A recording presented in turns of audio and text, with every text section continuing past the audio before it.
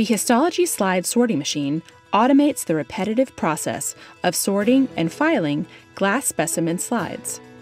This device saves staff hours of manual sorting time and minimizes the risk of misfiling slides. Lab staff can load up to 200 slides at a time, and the machine does the rest. It scans each slide, identifies it based on data on the label, sorts it into a magazine, and stores the information in its database. Staff later consult the database to locate archived slides. For more information about Histology slide sorting machines, call us at 1-800-803-1083 or visit us on the web at southwestsolutions.com.